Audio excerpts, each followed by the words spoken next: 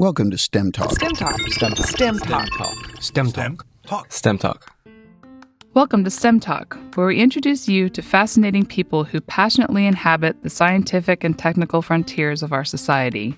Hi, I'm your host, Dawn Carnegas. Also joining me today is Dr. Ken Ford, IHMC's director and chairman of the double secret selection committee that selects all of the guests to appear on STEM Talk. Hello, Don. Great to be here with you to discuss the interview that Blake Rushing and I did with James Briscione. Yeah, I played hooky on this episode. I was pleased to have Blake join me as co-host for this episode, as he is an accomplished chef in his own right. In addition to his role as IHMC's chef, Blake is chef owner at his restaurant, Union Public House in Pensacola, Florida. At first blush, one might wonder, why is a chef appearing on STEM Talk? Has the double secret selection committee made a mistake? But of course not.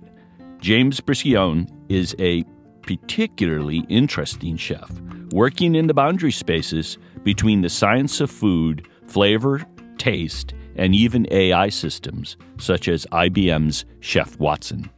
Before we get to today's interview, we have some housekeeping to take care of. First, we really appreciate all of you who have subscribed to STEM Talk, and we are especially appreciative of all the wonderful 5-star reviews that are piling up on iTunes. As we announced in several earlier episodes, the Double Secret Selection Committee has been continually and carefully reviewing the iTunes reviews with an eye towards selecting the wittiest and lavishly praise-filled reviews to read on STEM Talk. As always, if you hear your review read on STEM Talk, just contact us at stemtalk@ihmc.us to claim your official STEM Talk t-shirt. Today, our winning review was posted by someone who goes by the wonderful nickname Butronical. And here is the review along with the official word of the day, mellifluous. I like that word, mellifluous. Here's the review. I'm continually enthralled by the variety and depth of ideas presented here. Also, it is rare that one finds great minds matched by great voices. Given the ketogenic bent of certain of the interviewers, perhaps mellifluous is the wrong term, but I'll use it nonetheless. That is indeed a blushingly wonderful review. Thank you, Butronical, and all the other STEM Talk listeners who have helped STEM Talk get off to such a great start. Okay, now on to today's interview. James Briscione and his wife, Brooke Parkhurst, both hail from Pensacola, Florida, and now reside in New York City. James's kitchen career started humbly, washing dishes at a now-closed restaurant on Pensacola Beach. But his trajectory was not flattened by that start. Instead, it turned upward rather steeply. At age 24, James became chef de cuisine at the Highlands Bar and Grill. Now, as a personal aside, this restaurant has, over the years, been one of my favorites, and I am a huge and enduring fan of its chef owner, Frank Stitt. Chef Stitt must have been very impressed to entrust the reputation of his restaurant to one so young. From the Highlands Bar and Grill, which is often regarded as one of the top couple restaurants in the South, there are not a lot of places that can be said to be a clear move upward in the food firmament. Yet, James managed to accomplish exactly this with a move to New York City's restaurant Danielle, where he worked as sous chef. The chef owner and namesake, Daniel Boulud, is a legendary character in the restaurant world, and the cuisine aims for perfection, and sometimes reaches it. In 2012, James became the Director of Culinary Development at the Institute of Culinary Education. James is the first 2-time champion of the popular Food Network show Chopped, and author of 3 books: Just Married and Cooking in 2011 with his wife Brooke, Cognitive Cooking with Chef Watson in 2015, and The Great Cook in 2015. Of perhaps most interest to those of us at IHMC, starting in 2012, James began working with IBM and the Chef Watson development team to understand how flavor compounds and ingredients translate from a database to the kitchen. The food and ideas that James has created with IBM has been featured in the New York Times, The New Yorker, NBC, BBC, NPR, Time Magazine, and hundreds of outlets around the globe. STEM Talk. STEM Talk. STEM Talk. STEM Talk. STEM Talk. Hello, this is Ken Ford, chairman of the Double Secret Selection Committee. Hi, this is Blake Rushing. Welcome to STEM Talk, James. Thank you. Excited to be here. Yes, welcome, James. Blake, thank you. Let's start at the beginning. What did you eat growing up. Any notable family cooking traditions or strong food memories? Just a couple, really, and they were all from my Italian grandmother. My mom, who I'm sure is going to be listening to this, is notoriously not a great cook.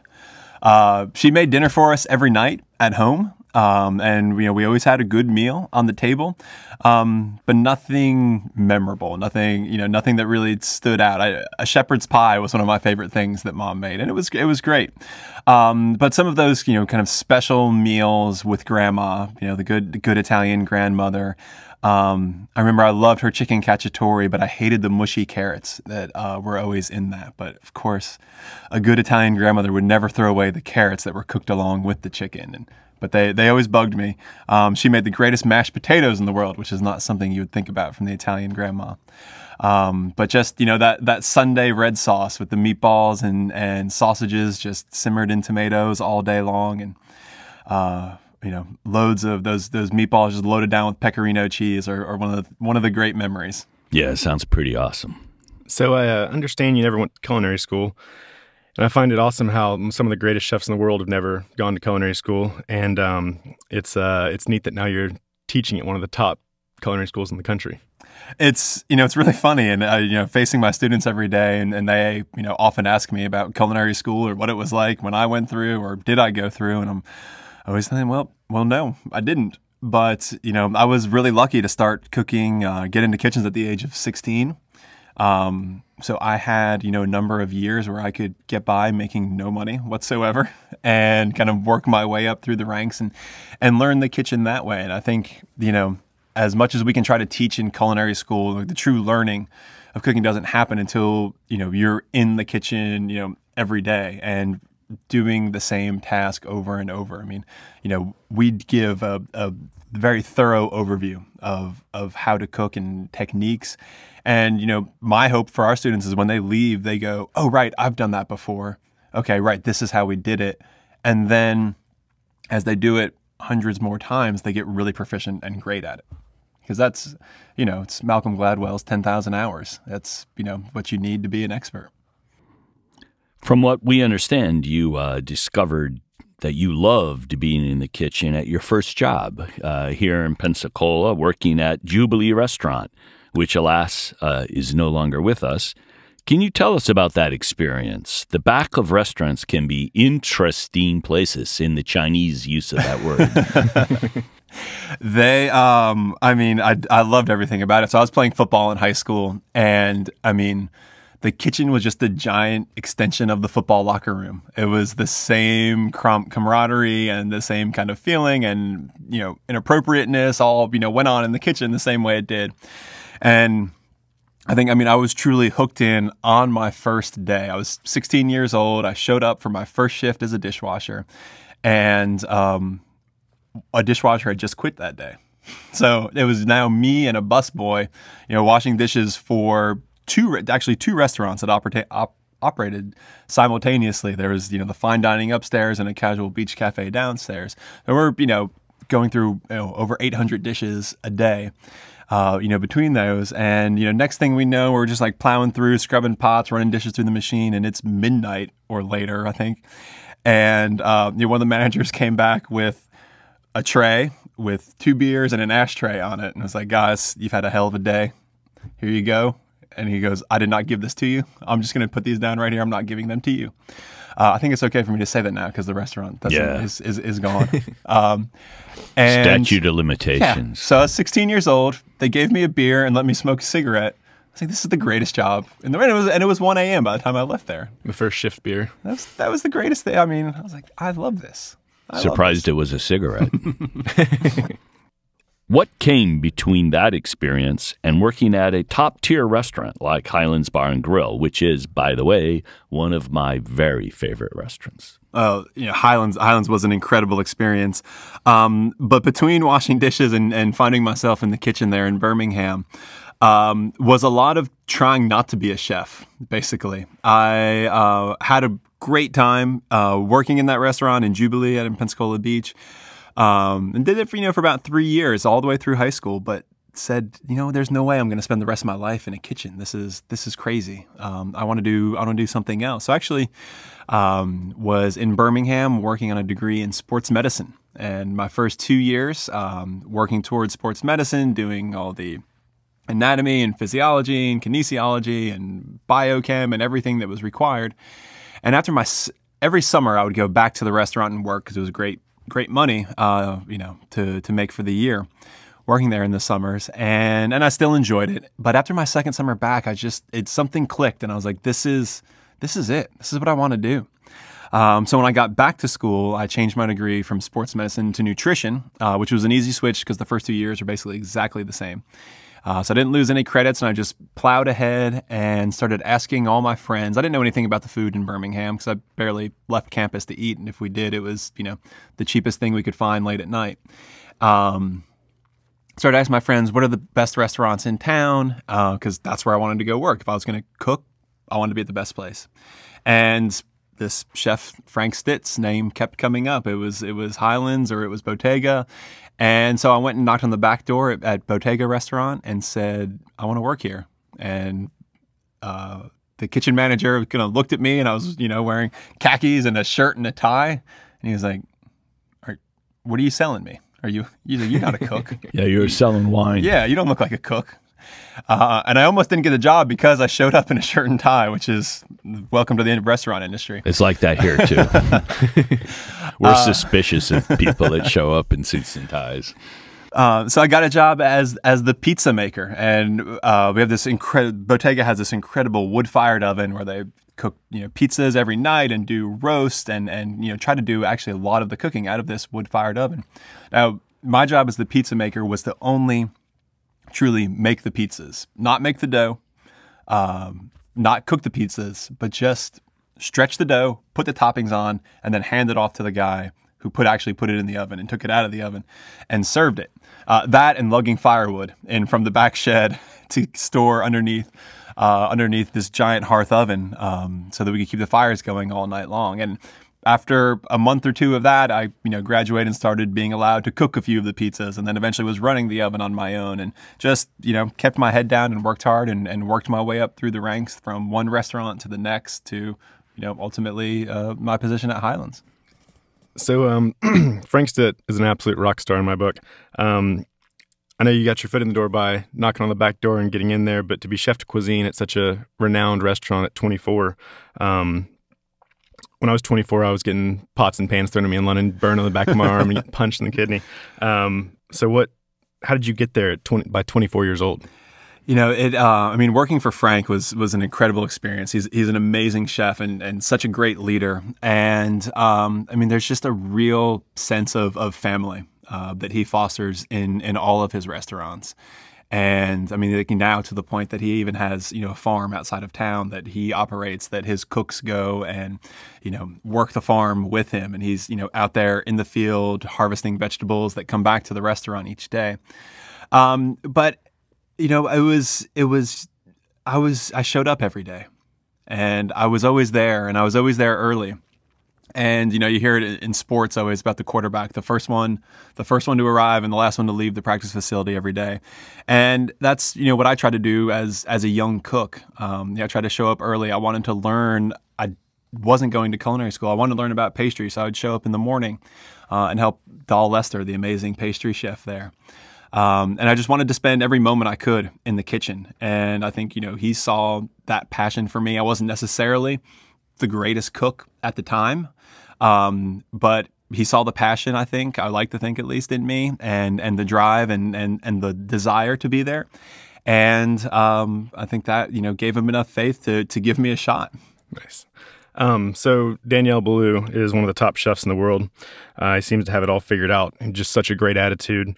I was able to work with him for a couple of days up in Vancouver with JFK and his other top guys. When he was taking over Lumiere, all very calm, but when he got a little bit wound up, he would stomp his foot and all of them would jump. Just the tiniest little bump of his foot. And so I'm assuming he's always not that calm. Exactly as you described it, up to that moment. Everything's great. We're having a good time. We're laughing. He's a just the true joie de vivre of the French, exactly what you would expect. Happy, having a good time, laughing, making fun of all the cooks, and we're telling him a story. Oh, chef, guess what this guy did last night when we were out?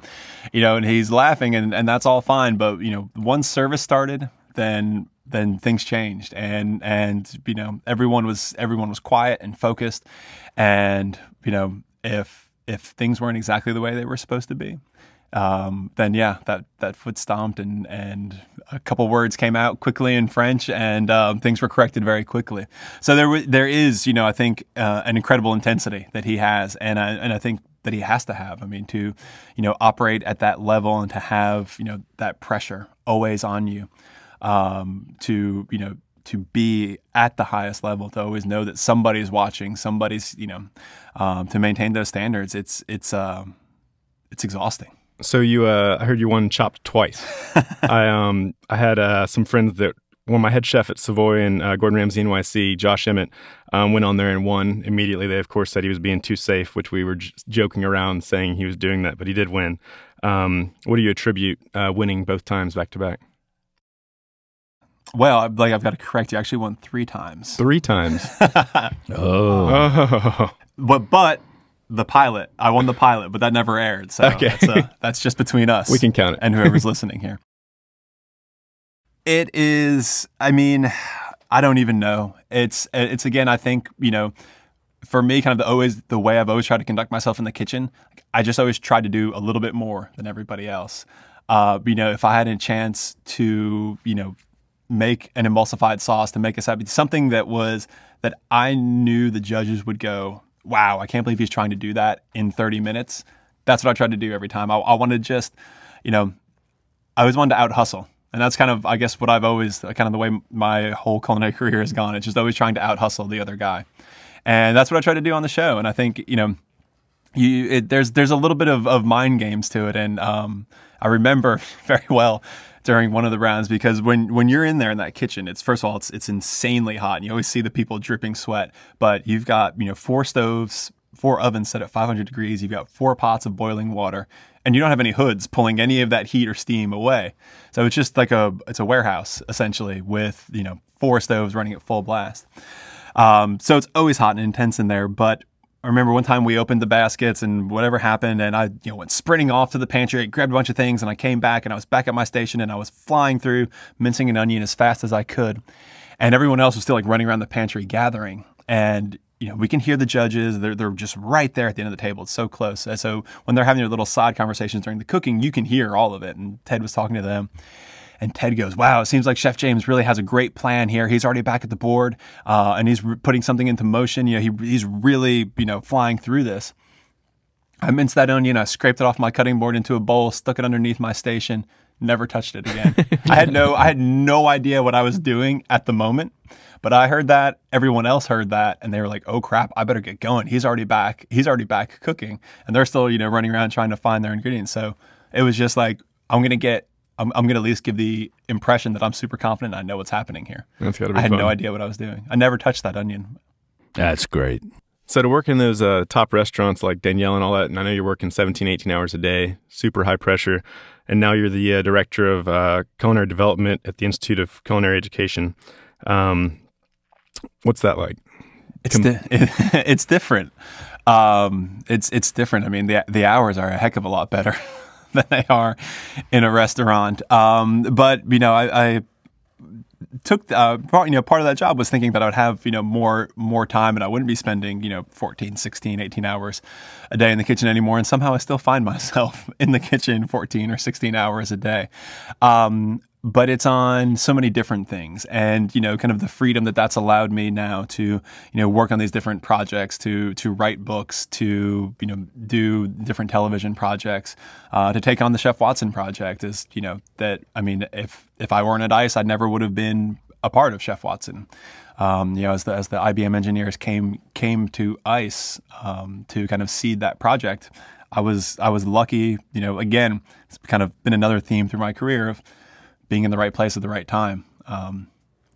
I think you work hard to get yourself into the right place at the right time, but then that happens as well.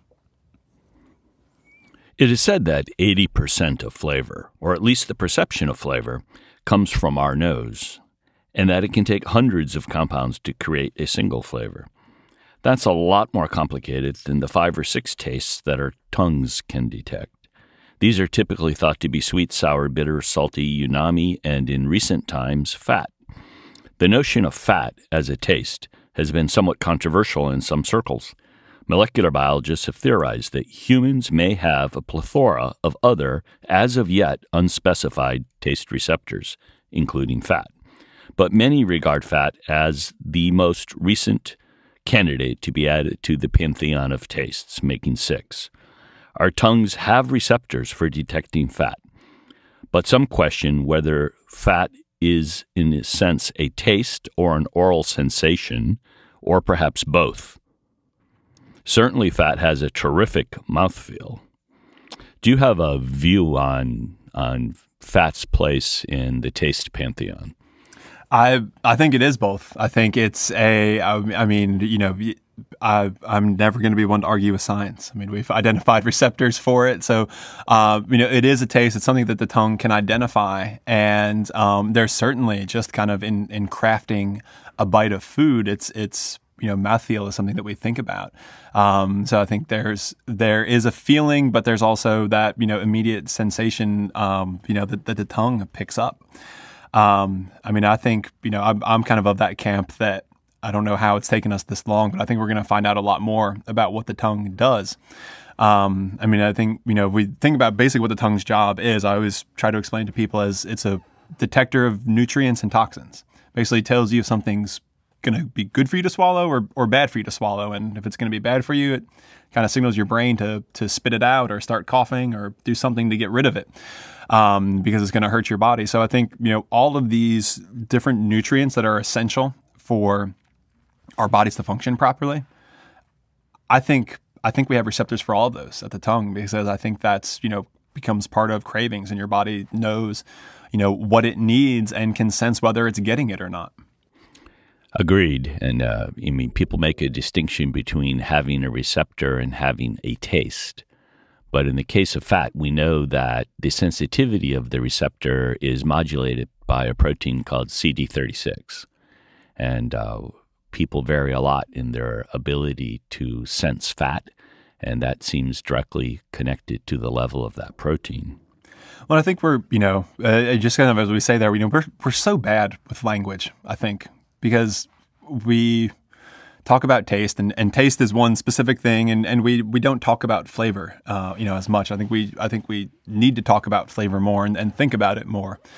We think about aromas in things like beer and coffee and wine, but we don't put that same thoughtfulness to food always. And I think all of those same aromas and more exist in our food, and a lot more, because then we bring in all of the pyridines and pyrazines that, come from Maillard reaction that add a whole nother level of flavor creation, in our food that don't exist. But yet we kind of still just think about the taste, and we always use that word taste, even though it's a pretty limited scope of what taste actually is. Absolutely.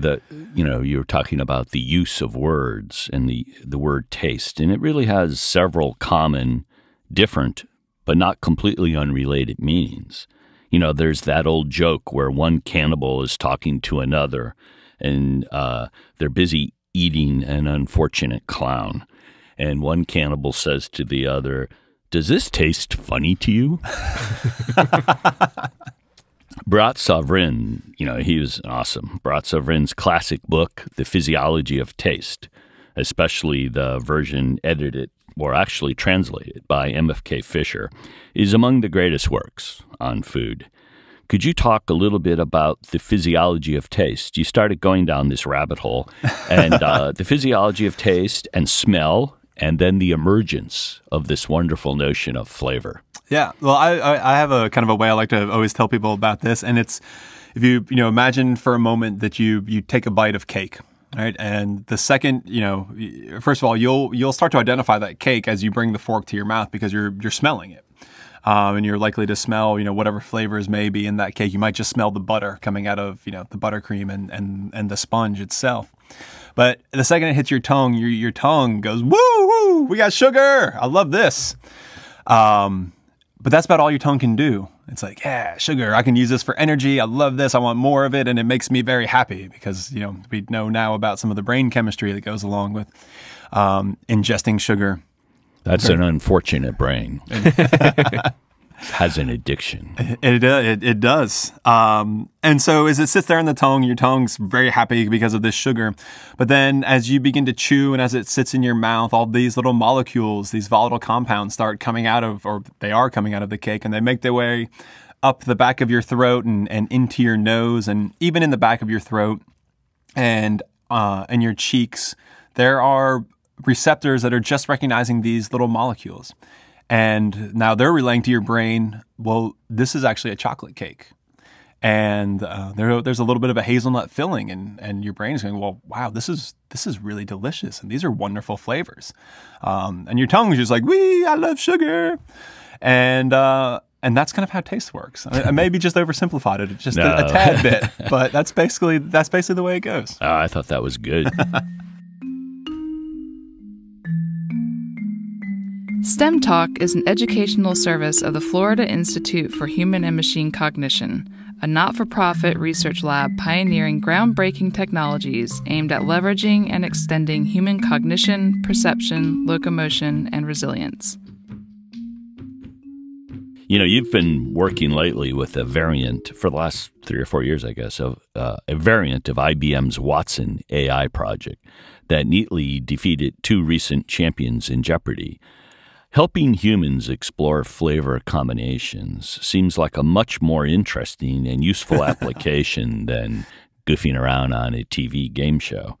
As you probably know, AI has long been a primary research focus area here at IHMC. Can you talk a little bit about how Chef Watson can assist us as humans in combining ingredients in novel ways that provide great flavors? Yeah, well, I mean, I think it's kind of this amazing thing that we're able to do now, and understanding more. And it's a lot of obviously the science has been around for a really long time, but as chefs, I think we're just coming around on this idea in the past 10 or 15 years about exactly what flavor is, how it works, and how we can understand our ingredients better by looking at them through the compounds responsible for flavor. But it is massive and complicated amount of information. But what we're able to do is basically kind of quantify flavor as data. And then, what the Chef Watson project is looking to do is basically sort and sift through that data in a very effective way to help us see our ingredients differently.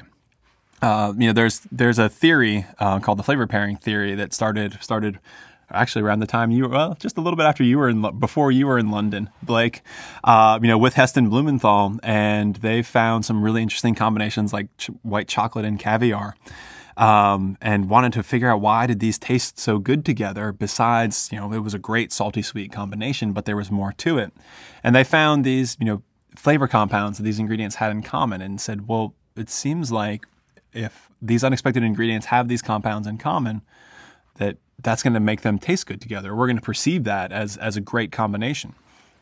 So they started looking at ingredients that way, and found other really interesting combinations, things like pineapples and blue cheese, salmon and licorice, really weird and unexpected things that make you shake your head, but actually do taste good. And I think, but when we're looking at thousands of compounds and trying to find the combinations, you need either a heck of a lot of time to sort through them, or you need some help. And that's a big part of what Watson was able to do. Watson also sort of understands different cultural ingredients, and so it's a way to discover new ingredients. Working through Watson, as it's sort of digested all the information about different cultures and ingredients common to those cultures, and it would generate a list of ingredients that we were supposed to use to create a dish. Often the first thing I had to do was go, well, what is that ingredient? Because I don't know that one.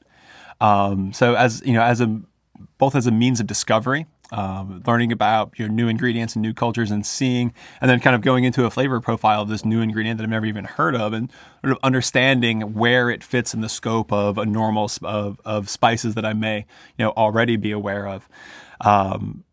Being able to kind of see that data in a different way, or see that flavor as data and see your ingredients in a different way is sort of the key to the project. And it's just, again, it's kind of just this massive amount of data that is hard to make sense of otherwise. Yeah, the fat duck was all the rage when we were there. All the chefs couldn't stop talking about it, just the crazy stuff they were putting out, and even putting earphones on to listen to the sea. The seashell came with the little exactly. with the little earbuds. iPod. Right? Yeah, I love that. So what are some of your favorite combinations? And then what's, of course, like the one that you said, nope, that just can't be. The computer's wrong. So the favorites, a very kind of gently cooked sous vide apple that's been surrounded with olive oil and fresh sage. And that, I've never really considered apples and olive oil together because it's, growing up and coming up as a chef, it was always, what grows together goes together. And olives and apples don't grow together. And so there was never any, thought that they should go together. And so, that coming from apples, always coming from a butter producing region, we've always cooked apples in butter, and it's always been kind of this combination that went together. Watson suggested that apples and olive oil would be something that would taste good together. So, we tried it out and we played with it a couple different ways.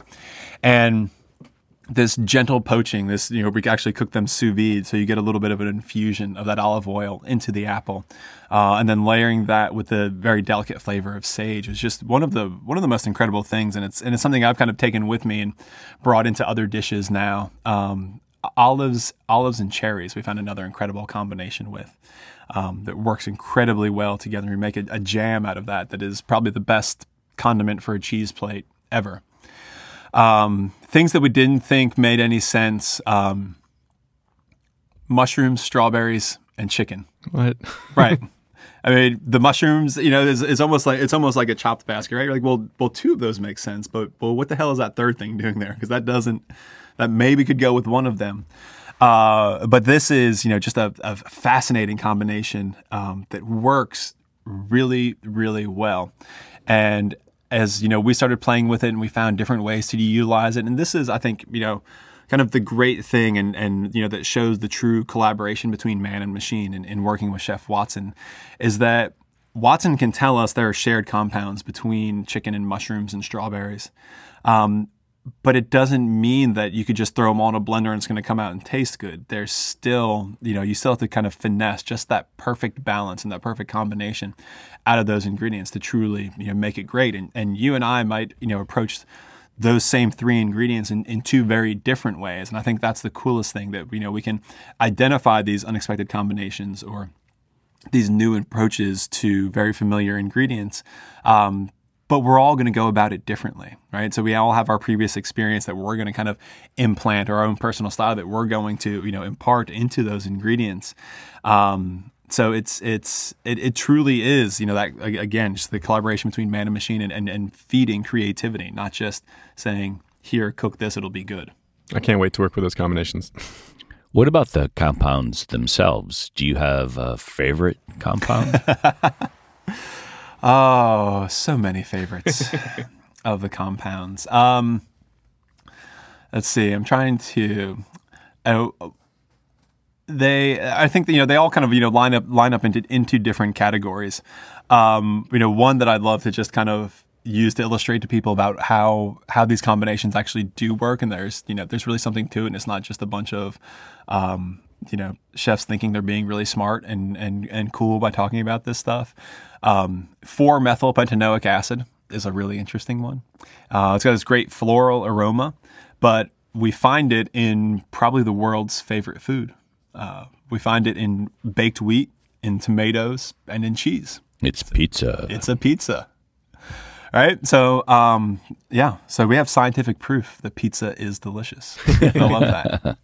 4-methylpentanoic acid. That's a fun one. And then the one that we were just talking about with chicken and strawberries and mushroom is gamma dodecalactone, which took me about 3 weeks to actually remember and learn how to say. What was it again? And it's got this, really unexpected aroma. And I think that's, kind of the most interesting thing as you really start working in this. You go, well, how could strawberries, mushrooms, and chicken even really have anything in common? Because I've smelled chicken, I've smelled mushrooms, and I smell strawberries, and they don't smell the same at all. And as we as Ken, as you said, as we started off here, a strawberry has 383 different compounds that make up the smell of that strawberry. So they're incredibly complex, and they may not be the ones that we recognize right away, but your body is still sensing all of those to make up the overall, aroma or the overall flavor of a strawberry. So I think there's a lot of, matching happens that we don't even realize. And, gamma dodecalactone really smells almost like suntan lotion, kind of, tropical and coconut. And we wouldn't expect that inside of our mushrooms, but it's there. What about your friend, mesifurane? Mesifurane. Mesifurane is it's actually a key odorant in strawberries, and it shows up in significant concentration. But if you isolated it and smelled it on its own, it would smell like a croissant. It smelled like butter and baked bread. So it's, once again, kind of one of these, a great illustration of how it's the sum of the parts, right? It's like a pixel in a photograph. You can look at a beautiful picture of a sunset, but if you get in close enough, there's one black square in there. But it was a sunset, and it was vibrant and colorful and lovely to look at. But all I see is this little black square. When we back out, we see the beautiful picture of the sunset. We need some mesifurane air spray. You know what? Put that on the list. We're gonna and some. Maybe you know what? Let's start a line of air fresheners for cars that could hang. Yeah, and it'll be a line drawing of the compound, and then they'll. It could be good for restaurants. Really nerdy air coffee fresheners. Shops that aren't selling enough baked goods. You just spray hose it the out whole front. area with mesifurane. Little mesifurane candles burning in the corner. I imagine that a program like Watson, Chef Watson, might enable you to be both more creative and more efficient in the kitchen by acting as a sort of cognitive orthotic or a cognitive orthoses. Is this true? And can you elaborate a little bit on this?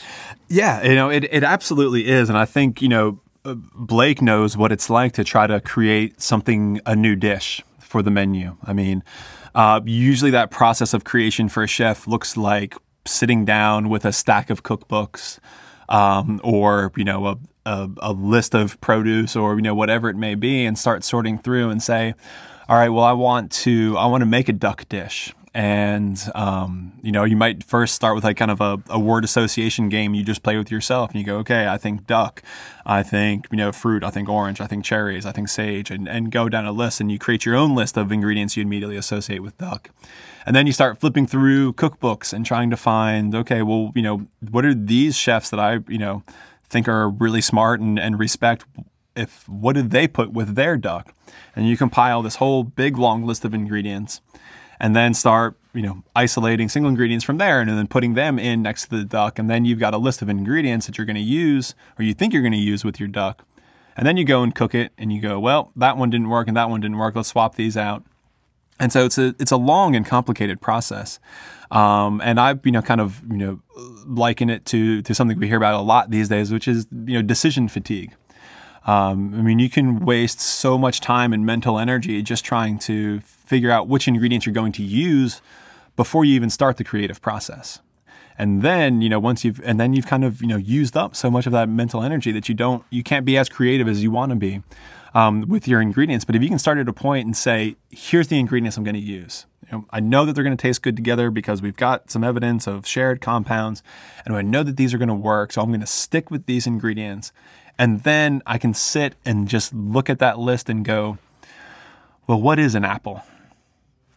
I can think about the shape of the apple, and I can think about the texture of the apple, and I can think about, well, what forms could an apple take? And what can I do with an apple? And how can I transform an apple into something different? And I get to, focus my mental energy on the ingredients themselves and how I can, approach transforming them and making them into something that's more interesting and more exciting. That's a great answer. In the past, you've compared using Chef Watson method to the golden ratio in painting. Can you elaborate a little bit on that? Yeah, I mean, there's a hidden pattern that we're not always aware of, I think. And, as I think there's, two types of people who, who are creative and ones who paint a picture and without realizing it are painting kind of in the format of the golden ratio. Because they're geniuses and they're incredibly talented and naturally gifted that way. And then there are people who have to learn what the golden ratio is first and then try to hone their craft to focus in on that. And I think, as you alluded to before, that Watson being somewhat of an orthotic, something that's going to, help you get to that point. So here now, again, I can kind of find that hidden pattern in the food that's going to help me be better at what I do. And I think that's really that's really what this is all about. Sure. I mean, we see the golden section throughout nature and mathematics. It's described by the Fibonacci sequence, actually, in math. So I understand the computers helped you come up with some different combinations you wouldn't have expected before, but it has also confirmed some classic combinations that all chefs know, that juniper and venison go well, or this and that go well. What are some of the classic ones? Yeah, I mean, we'd always kind of shy away from those because we wanted to be, as we were creating with Watson, we wanted to be unexpected, and we wanted to find these surprising combinations. But we did, like with 4-methylpentanoic acid, we see that being a common thread in pizza and tomatoes and cheese and baked wheat. And so I think you can, and in my own research that I've been doing lately, we certainly do find those. Isopentanol is something that ties together bourbons and pecans, something we love well down here. Down south. But I think so many of the classic combinations. There's a lot going on between tomatoes and basil. One of the strongest shared compounds, one of the strongest pairings that I've ever seen is between olives and citrus, and that's no surprise. We knew that, right? But I think there's even interesting things that you can pull out of that. Olives and citrus have about 60% of their compounds in common, which is an exceptionally high number of shared compounds. And it makes sense because wherever olives grow, so do citrus fruits. Right. If you think about southern Italy and kind of all around the Mediterranean, you've got olives and citrus growing together everywhere. And I think, with some of the engineers behind Chef Watson, we've kind of talked about this idea that there's, I think, a lot of the environment infuses the compounds into the ingredients, and so we are going to see a lot of regional commonalities with ingredients. But I think even with that, so okay, yeah, olives and citrus, they go great together. We've always known that. Kind of everyone who's ever cooked a Mediterranean dish has put olives and citrus together, and that's fine. But also then, for what that does to me makes me go, well, but what else can we do with olives and citrus then? Why do we just put that with fish? Right. Can't we do something else with that? And it has led me to I have a dessert in the upcoming book that is a lemon curd that gets finished with extra virgin olive oil instead of butter, and sets up, and then gets a crumbled topping, kind of a streusel almost, made with oil cured olives, a little bit of rosemary and brioche crumbs, and sweetened almonds. And it's the kind of this beautiful, savory, sweet, really interesting dessert. And as you're, crunching on these olives, and they just kind of burst that brininess and saltiness into your mouth, and they just go so well with the citrus, but they're just completely unexpected in a dessert. And so I think, again, when you can focus your creativity, and when you can start with a pairing and let that focus your creativity, even even the most common pairings can become unexpected. That sounds amazing. I want to eat that. So do you see computational creativity as a method of breaking through various types of bias and blindness when it comes to the cultural underpinnings of cooking and opening up new territory? For me, that's the core of it. And I think you're exactly right on with that. Because I think we all have our biases. I mean, we talked about it before with apples, right? If I'm cooking apples, I'm going for butter. No, I don't necessarily need to go for butter. I might want to consider olive oil because it is going to be more flavorful. We talked about how, in the process of creation, we kind of, chefs tend to play that word association game, and you just write duck at the top of your notepad and then start listing all the ingredients below it. But those are all the things that we know, that we've seen before, that we've experienced before somehow. And this is the key to that we're looking at ingredients as with a complete blank slate. And that was one of the really kind of interesting things for me about working through the Chef Watson project, was learning to look at ingredients that way, to look at a tomato and not, like slap my hand away from the basil. Like, nope, no basil with this one, and kind of break free of what I thought was supposed to go with that ingredient, and just kind of, somewhat follow blindly and go, okay, we're going to try this. Doesn't make a lot of sense, but we're going to give it a whirl and see what happens. And we're going to find a way to make something great out of this. And then that's what we always did. So yeah, erasing those preconceived notions of what ingredient pairings are supposed to be was the key to the project, again, kind of that there's some excitement and freedom in letting go of that. Nice. So I see there's a version of Chef Watson currently available on the web. What do you see as the future of Chef Watson? And will this hit the general public in a way that you can combine foods in your own home-based on the computer models? Yeah, so there's ibmchefwatson.com that people can go to and check out and try it out themselves. Now, that's not the version that we worked with at the Institute of Culinary Education, but a very similar one that IBM has paired up with Bon Appetit to create these. To create this engine that's kind of open to the public, that they can kind of tweak Bon Appetit recipes in their own unique way. And I think, the most interesting thing is that you can you can implant any type of filter you want. You can exclude certain ingredients. You can exclude certain types of ingredients. So if you want, an allergy-free, recipe to create it, you can say no nuts. You can say no gluten, or no wheat products, or, whatever it may be. So, I think, yes, absolutely. I think this is a great thing for home cooks to play with and explore. And it's really interesting what comes out always at the end, and can be surprising. And I think, the IBMchefwatson.com, allows you a certain amount of customization and selection. So you have to kind of fight your natural tendencies to go, well, I'm making a dish with tomatoes. And it will suggest basil, because basil is a good combination with tomatoes. But, and if you want basil with your tomatoes, you certainly can have it. But, challenge yourself to try to plug cardamom in there maybe instead one time and see what happens. I honestly never got into sous vide cooking until I started here at HMC. I loved the places to eat there, like WD-50 and those sort of places, but never really used those methods myself. I used sous vide cooking a little in London and Vancouver, but not really got into all that you can do with it. But when Ken loaned me his Modernist Cuisine cookbook and told me how much he liked the scientific part of cooking and the precision of sous vide, it really opened my eyes up to all the different ingredients you can cook sous vide and how powerful the flavors can become. HMC has the whole setup now, and we just love it. Can you explain the basis of sous vide cooking and some of the reasons for its effectiveness and popularity?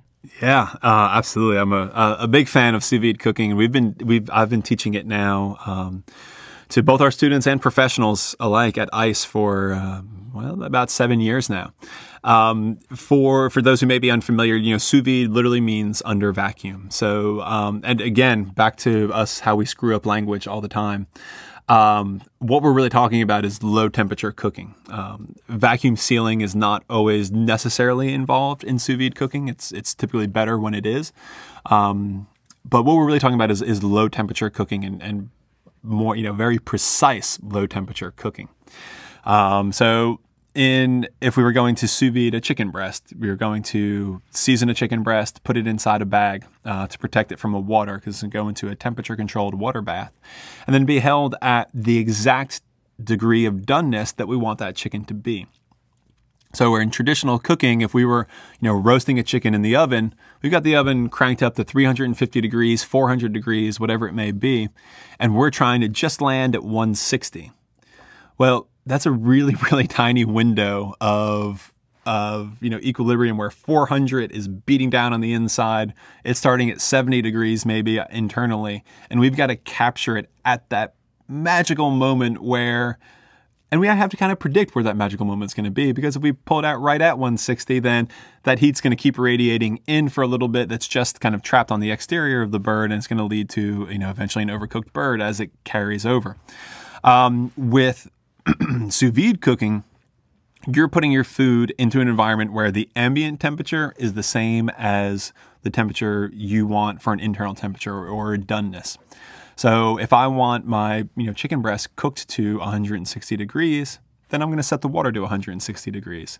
If I want my soft poached egg cooked to exactly 146 degrees, then I put the water at 146 degrees.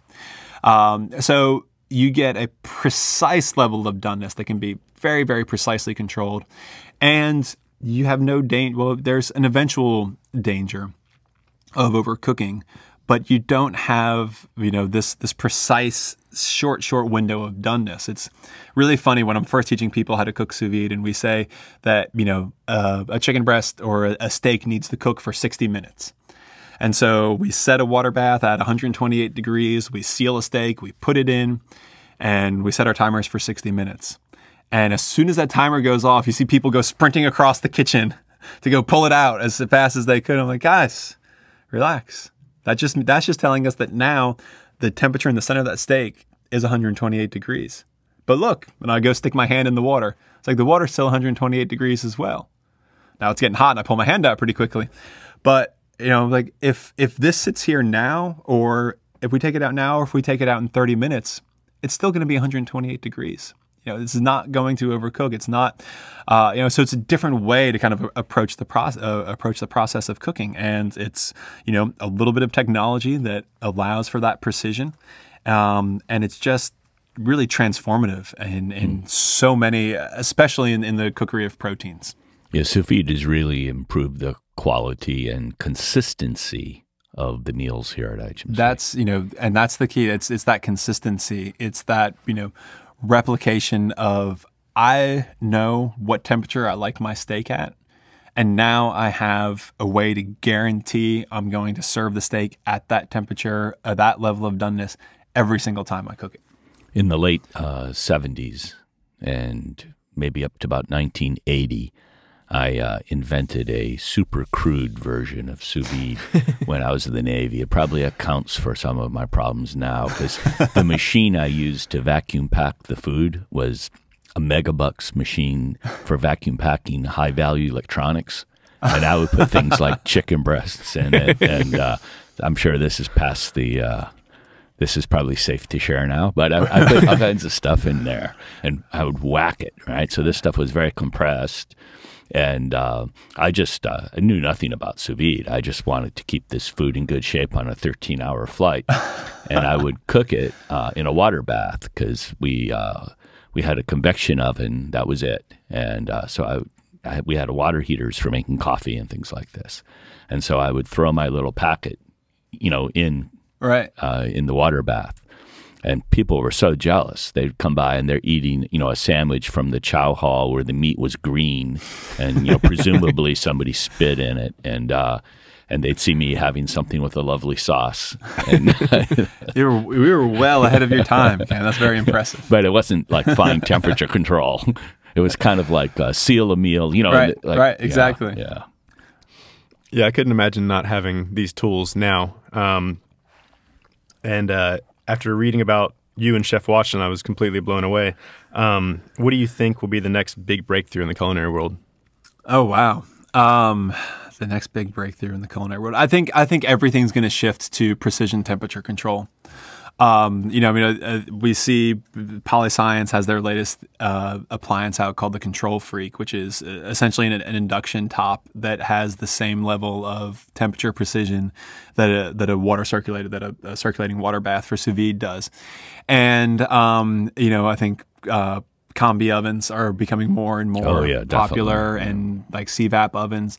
So I think now as sous vide becomes more widespread, I think everyone's gonna start looking to different ways of doing that precision temperature control and low temperature cooking without necessarily having to vacuum seal and put it in a water bath. If I can set an oven to 160 and cook chickens to 160 and open in that oven, where the skin is drying at the same time as we're getting a precise level of doneness, then that's just the next step, and that's even more now potentially that I can do with that. Never undercook or overcook again. Exactly. That's great. Have you had a chance to play with the Control Freak? No, Dave. I don't know if you're listening, Dave at Polyscience, but somehow my box has not yet arrived at ICE. I have not. No, I have not. I've seen it in use. I got to push some buttons on it last year at the Star Chefs International Chef Congress. The Polyscience guys were there, and they were making some things off of it. That was one of the first demo pieces they had there, but it's a really impressive piece of equipment. Yeah, I've seen it, but I've never used it. And we have Polyscience equipment here, and I was thinking that would be a cool addition. It is. Yeah, it absolutely. Once again, that level of precision that you can now add to anything. Yeah, very much so. Hey, could you talk to us a little bit about hydrocolloids, otherwise known as gums, which have, for many people, really changed the way they cook? Ooh, they're these big scary things, aren't they? Could you talk to us about this? Hydrocolloids. Ooh, scary. I'm chewing one. People have had hydrocolloids in their kitchens for as long as they've lived. And they eat them on a daily basis. But for some reason, we're scared of them and we call them chemicals. But flour and cornstarch are hydrocolloids. Anything that forms a gel in the presence of water is a hydrocolloid. And we have all of these great new ingredients that we get to use in our cooking that can transform textures. And allow us to do things with food that we never imagined before. Xanthan gum probably being kind of the intro, that's like the gateway drug to hydrocolloids, is xanthan gum, which is just a phenomenally effective thickener. We typically use it in quantities of less than a gram, and it just thickens and emulsifies, and it's a super, super powerful starch derived from corn. But then, there are other incredible hydrocolloids, most of them derived from seaweed of some form, things like carrageenan and gellan and agar-agar, are some of my favorites to work with. And they form gels in different ways, than gelatin. They really kind of do somewhat the same thing as gelatin, but are stronger, are more stable, have just better qualities that allow you to manipulate textures in a different way than simply working with gelatin. Gelatin's something that's always been around and something that everybody knows, and nobody's scared of gelatin. But if we hadn't heard of gelatin before, maybe we'd be scared of that too. But I love working with them. We do spearification. I love making. We do a beautiful crab salad. It's with roasted poblanos and mint and fresh crab meat. And then we make a sphere of mango puree.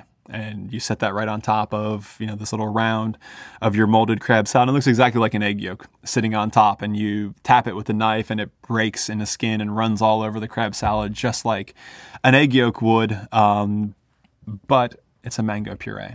And, I add a little bit of Espelette pepper and a little bit of salt to it, so it's a little bit savory and spicy.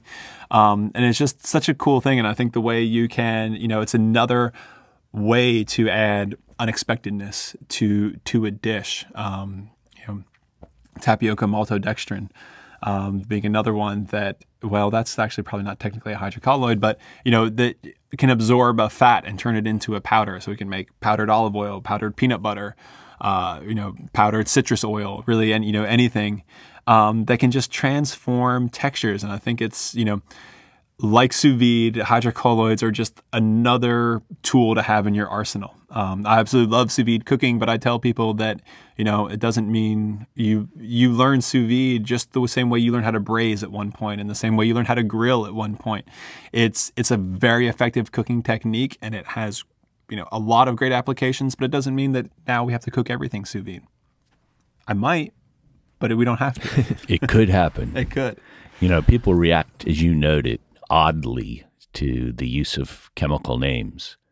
And they imagine that chemicals are something apart from themselves. You gave a terrific talk last night. Thank you. Thank you. And everybody loved it. But I heard one woman leaving. She said, he uses chemicals. There should be no chemicals in food. And we'd all be hungry. But I don't seriously. Not quite sure what we would eat if we didn't eat chemicals. I was at a restaurant. This actually happened. As a chef, you'll probably imagine this interaction in the front of the restaurant, right? So I'm in I don't want to say the name, but a well-known restaurant in Atlanta, right, where we would probably recognize. And there's a waitress, and she assures me about the nature of the ingredients, and it's very farm to table, and that it's all organic. And my wife kicked me under the table because she was afraid I was going to say, yes, of course food's organic. But anyway, I didn't say anything. I let her go. I knew the use of the word. I knew what she meant, right? So that was fine with this. And then she proudly tells me there's no chemicals in the food. and then I said, okay, well, I have to leave then because I'm really hungry. And she follows me to the door, what, sir, what's the problem? I said, I'm here to eat chemicals. And you said there are no chemicals in the food. I can't imagine what the conversation was like with her and the captain, the door. I mean, It had to be, why did they leave? I told them there were no chemicals, and he left. He's some weird guy which only wants to eat chemicals. Yeah, he won't live long. So, speaking of delicious chemicals, what do you eat today? So far I've eaten a muffin and some coffee. That doesn't sound very promising. Well, what are your favorite foods? The favorite foods, any piece of the pig is going to make me really happy. This, it's early August right now, and I love this time of year. I love everything that's around and available. This is probably, I don't know. I feel like in March and April, I say this is my favorite time of the year to cook, and then come August and September, I say no, this is my favorite time of the year to cook. But I can eat a large watermelon by myself in really just a matter of minutes. Oh, that's prodigious. One of my favorite things in the world. But just all of this, wonderful summer produce. I really do love, as much as I love, pork and a great steak and all of that. Vegetables make me really happy. And this time of year where we can start, incorporating, all of these wonderful fruits into savory foods as well, using things like watermelon and peaches and pickling them and, just seasoning them with savory spices and incorporating them into dishes. That's kind of what I'm into right now. That sounds good. We're doing some new courses at ICE now where we're focusing on modernist cooking techniques, but exclusively with vegetables. So some, kind of that modernist vegetarian approach. And we have a really, really, it's actually also kind of originated from the Watson cookbook. We make a secondary version of it that is a vegan ramen broth. It's kind of like a vegan dashi on steroids that is really great with smoked tofu and dried shiitake, and ginger and garlic and scallions, of course. It comes out in soy sauce and just comes out with the just deepest, most wonderful flavor. Dawn will be sorry she missed this interview. She's a vegetarian. Oh. Well, then I drop some pork into it anyway. Oh, I make the vegan ramen broth, but then slice some pork in anyway. That's what I would do, and then I'd have it all for myself. So when you have a day off, and I don't want to get you in hot water with all your chef friends, but when you have you're just going out with just you and Brooke, no kids, you're going out. Doesn't have to be a fancy place, but what are 2 or 3 or 4 of your favorite haunts in New York City? Man, and it's such an ever evolving scene. One of my favorite places, and it's a little bit of a fancy place, but you can get in there and be very comfortable and take it a little casual if you want, is the Nomad. And they're doing incredible things. I mean, it's kind of the kitchen crew bounces back and forth between Nomad and 11 Madison Park, and what James Kent and those guys are doing up there is so great and so thoughtful. And they have, they're a place that has just incredible vegetable entrees. They kind of lead their entree menu with a few purely vegetarian dishes that are just really, really thoughtful and delicious and well put together. And I think one of those things they do is something that I love to do is they take a single ingredient and present it to you on the plate in 3 or 4 different forms, which I always really enjoy. And I always try to kind of layer a singular ingredient in different forms onto a plate. But them and Gramercy Tavern is always, and we actually haven't made it over yet to Michael Anthony's new place, Untitled, but everything I see from there, and they're just so, again, fresh and market driven. I think it's really great. We recently ate at Antoine Westerman's new place, Le Coq Ricot, which is almost right next to Gramercy Tavern, and that's a chicken rotisserie joint that he transferred over from Paris. And they spent months just visiting every different poultry farm in the Hudson Valley to find just the right chickens for them to throw on their rotisseries, at the restaurant, and just make incredible pomme frite to go along with that. And I mean, it's just a perfectly roasted bird and some mayonnaise and some French fries. And that's hard to beat. It's a pretty happy place. Yeah. And we're also very fortunate. This is usually daddy-daughter date. We live right around the corner from Dominique Ansell's bakery in the West Village. So, he was the pastry chef at Danielle at the time that I was there. So, have been fortunate to know him for quite a while, and often see him there at the bakery, and he'll always pop around and offer us a nice little treat out of the Willy Wonka factory that place is. But it is place is amazing. It's so great. Those are all great choices. You and your wife, Brooke Parkhurst, are both hail from Pensacola. And when you're back in Pensacola or in the South in general, there must be some foods that you're eager to get a hold of. Could you tell us about that? I hate to come here and just start feeding into stereotypes, but man, fried food, good fried seafood. Chet's. Yes. Yep. So, Brooks' family who has some property out in Pace, and a lot of them, live there in kind of the same little neighborhood, have had a long-standing tradition of every Sunday morning dinner or a brunch at Chet's. So yes, those fried mullet and snapper throats and everything else. The mullet backbones, yes, are good, and the mullet roe I've never really gotten a taste for. You should skip that. There's a very famous food writer who I shall not out right now. I know who it is. And I brought him to Chet's, the original Chet's, which is still my favorite. The one I think it's Navy Boulevard. The original Chet's. And he said, "Well, give me the full Monty. I want the marinated flounder." And I said, "Well, you want the special things that aren't on the menu?" And of course, oh yes, I'm very cool. I can eat all the special things. So first out came mullet backbones, and this was a marvel. And then out came mullet gullet. Mullet have these, gullet thing, and they're fried, and they were really good.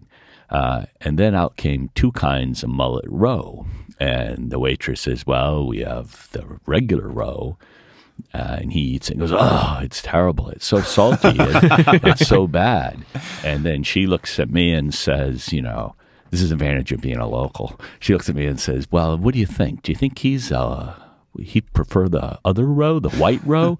I said, "Oh, yeah, this guy definitely prefer the white roe." And she brings out the white roe, and he exclaims, "This is much better." And then after he ate most of it, we explained what it was. That it was not. We said there are boy mullet and girl mullet. He was an unhappy camper. Oh man. But yeah, no, I love, and truly when we're home, it's such a treat to have a big kitchen to work in as opposed to our, New York City apartment. So just to go down to Joe Patty's and get some great fresh seafood and do it ourselves, is also a treat to be down here. Yeah, the seasonality of not just the produce, but the seafood as well. Yes. This cobia running or the pompano are out. Yes. You go hammer some pompano. Go find some pompano on the ice there. It's Yeah. a wonderful thing. Yeah, pompano is one of the best inventions. I wish I thought of that.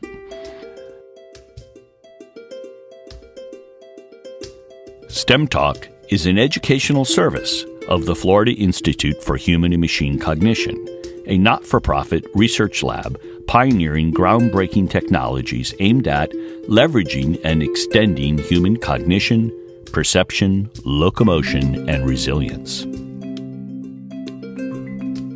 You've authored 3 books, one of which with your wife, I mentioned Brooke.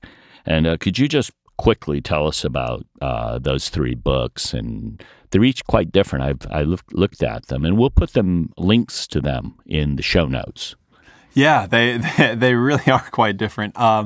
So the first cookbook that I ever wrote, and that was one that I wrote with my wife, Brooke, who's an incredible writer, and sort of how this idea of us doing a cookbook came about. She wrote a novel before our cookbook that included recipes about a Southern girl moving to New York City called Belle and the Big Apple. But then our first cookbook was Just Married and Cooking.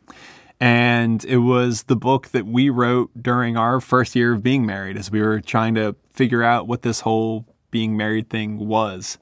And it was a lot of, the thing I love about that book and still do, and I still kind of go back to it and go, oh man, I forgot about that recipe though. That was actually a pretty good one. We should make that again. But I can open to any page in that book and point to a recipe and kind of tell a story behind the first time that we cooked that, or, from a trip we went on together and had that thing and then came home and recreated it, which is something we love to do, is to travel and discover new things and then recreate them once we get back home. And that's what, Just Married and Cooking was all about. It was kind of these everyday meals that we made for ourselves and the fun food we made when we were having friends over to entertain, or, also kind of, a big section of the book is called New Traditions, which as a married couple is something you've got to figure out, that it's our Thanksgiving now. What are we going to do? What kind of things, what traditions do we want to create that are going to be our own? So that was the first book. And then, last year, 2015, two separate books came out. One was called The Great Cook, which I partnered with Cooking Light to do. So we consulted with Cooking Light on all of the recipes, and they're all, meet Cooking Light standards of, calories per portion and sodium and all of these things. So they're good, healthful recipes. But the book is called The Great Cook, and it's really kind of all of these great dishes that any cook should know. And what they kind of came to me with this concept and said, you're a good cooking teacher, and we want this book to feel like you're kind of sitting there at the kitchen counter with the reader, with the cook, and coaching them through how to make these things that maybe they weren't so sure they could do, like a coq au vin or a beef stew, or even a simple whole grilled fish. They did a phenomenal job with the photography. There's beautiful step-by-step photos throughout the book. Yeah, they're really beautiful. I mean, really just good. such a great job they did with that. And then, it's kind of, I just said, all right, so you're going to grill a whole fish today. Here's a couple things you need to know about doing that. And you need to be really careful when you try to take it off of the grill, because the fully cooked fish is a very delicate thing. And, you may feel silly, but you should actually get out 2 spatulas and lift it off the grill very carefully, because if you grab it with your tongs, it's going to fold in half and fall into the coals. So, get to kind of offer my advice as you work your way through the recipes. And then also last year, the Chef Watson cookbook came out, which was kind of the chronicle of all of the first recipes we created, from the very first one with the Spanish almond crescent was the very first recipe we ever created with Watson, which every Watson recipe is inspired by a single ingredient, a cuisine style, and a dish type. So they all have these sometimes funny sounding names, like a Spanish almond crescent. But basically what we wanted to do is we wanted to create a pastry for a breakfast meeting. And I love Spanish food and I love Spain. So I was like, well, let's do a Spanish one. And the ingredient, we always often kind of, think about this in the context of the TV shows that we watch, that the ingredient is the main ingredient, has to be featured some way. The almond is merely kind of a seed for Watson to build the flavor pairings off of. And it may be just some, toasted almonds sprinkled over the top, and the flavors that dominate may come from other things. In this case, saffron, black pepper, cocoa, and coconut milk were really, interesting combinations and a bit of a challenge to work into a pastry. But we did. But that's what the Chef Watson book is. It's sort of a chronicling of, everything that we did in the development of Watson. And, it's a beautiful book, again, with just incredible photography. And, I often caution people that this probably a book they're not going to cook anything out of, because as we approached each recipe we created with Watson, again, it was to be as creative and unexpected as possible. And I think, between myself and Michael Lascanas, the other chef working on the project at ICE, I think there was always a bit of a one-upmanship that we wanted to make the dishes as visually appealing and intricate and complicated as we possibly could make them. It's a showcase, and that's what it is. So it's a beautiful book, and I think an interesting read, and a lot of fun recipes. And you might, pull portions of recipes that you want to, try out and incorporate, or devote a full day to tackling one of the recipes. It can be a fun project. Yeah, and that can be true too for some classic, French cuisine. Absolutely. You can sign up for a day. Yeah. Is the duck dish in that book? The duck dish, yes. Oh, man. The dueling duck dishes with the olive oil, poached apples, and the olive and cherry jam is in there. That sounds good. Going back to our discussion of when you're back in Pensacola, so you mentioned that you enjoy going to Joe Patty's, and for those who don't know, it's a grocery store sized fish market. And there are several really great fish markets here, and Joe Patty's is a legend. It's one of them. And and do you go to Chet's when you're in town here? We often do. I know that it's not a place we make every trip, right. But we do we do love Chet's and Jerry's as well. Yeah, Jerry's great. For a bacon cheeseburger and a milkshake. Yeah. I mean, see, those are insider secrets. I had to introduce my daughter to those a couple years back, and I was actually very excited. It's a place we used to go every Friday night after the high school football game. We would go, roll into Jerry's and for some milkshakes, and one person would get wild and order the chicken gizzards, and we would each have a couple bites and be content with that. And a full basket of chicken gizzards is tough. It is. It's too tough for me. But when I have visitors in town, especially people from New York City or San Francisco, but New York mostly, especially if they're food writers or some other way prominent chefs, I don't take them to our fine dining restaurants. I'll bring some excellent wine, some high-quality wine glasses, and we have a whole feast at Chet's. We devour every aspect of fish. And if you make it to Chet's, I recommend the marinated flounder. Flounder. And if they don't have that, get the marinated grouper. It's equally good. But there's a great story about Jerry's. It was somebody you would know flies in, and they're exhausted. They had a travel experience like you did yesterday. It was trains, planes, and automobiles, and they were 30 hours late. I pick him up at the airport, and he says, I just have to eat something. What should we do? And so I said, let's go in here. I don't warn him. So we're sitting at the bar area. I order 2 pieces of fried oysters, just 2. That's all I wanted. And he says, you can't get 2. He's a chef, right? He said, they're not going to serve you 2 fried oysters. I said, well, yeah, they'll be better because the oil will be hot. I'm just going to have 2. And so he ended up eating about 2 dozen fried.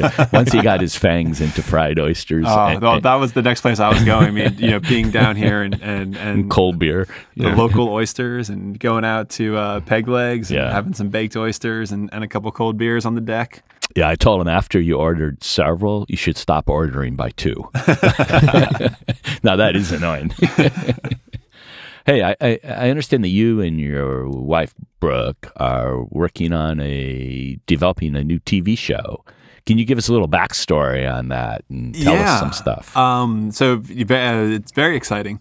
We, after the experiences on Chopped and kind of appearing occasionally in other projects that the Food Network would have going on as a local expert or whatever it may be, they're really into kids and cooking these days, and we're seeing which I think is a wonderful thing, because teaching our kids about good food and how to eat well and how to make their own food is something that got lost, I feel like, for at least a generation. And now that food is everywhere and cool, kids are into it, and that's just a great habit to build early.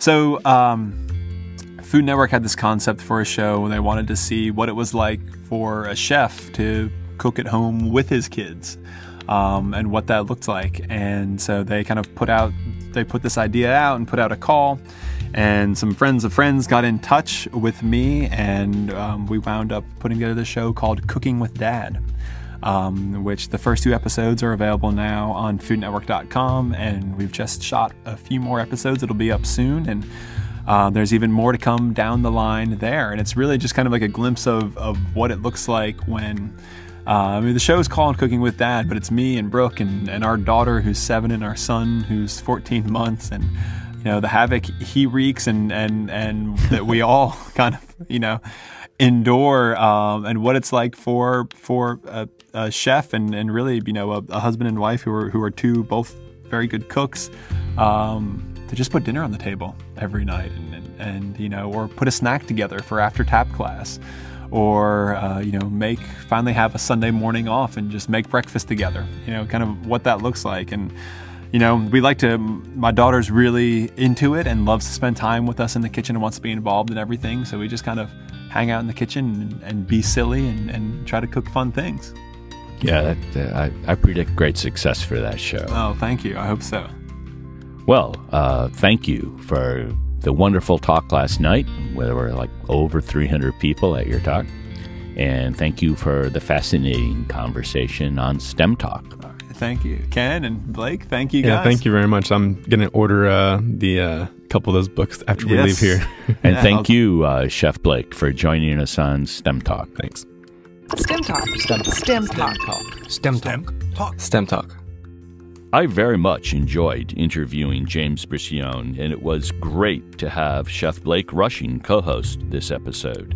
This episode combined 2 of my favorite topics, the science of food spiced with a touch of AI. Yeah, I'm sorry to have missed this episode and this excellent lecture at IHMC, a link to which will be included in the show notes.